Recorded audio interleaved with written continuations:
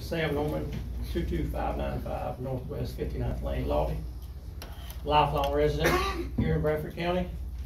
Been fortunate enough to raise a family and work for Chemours for over 27 years now. I would like nothing more. I've worked with second, third generation people here throughout my career, like a lot of everybody else has said here. I'd like nothing more than to see the next generation of young kids that I've watched grow up over the years on the baseball fields and everywhere else. And we're hiring right now to have the opportunity that I have and have had, like everybody else in here for the last 70 years, to be able to raise their family, spend their money right here at home. That means a lot to a lot of people here. So thank you for your time. Good.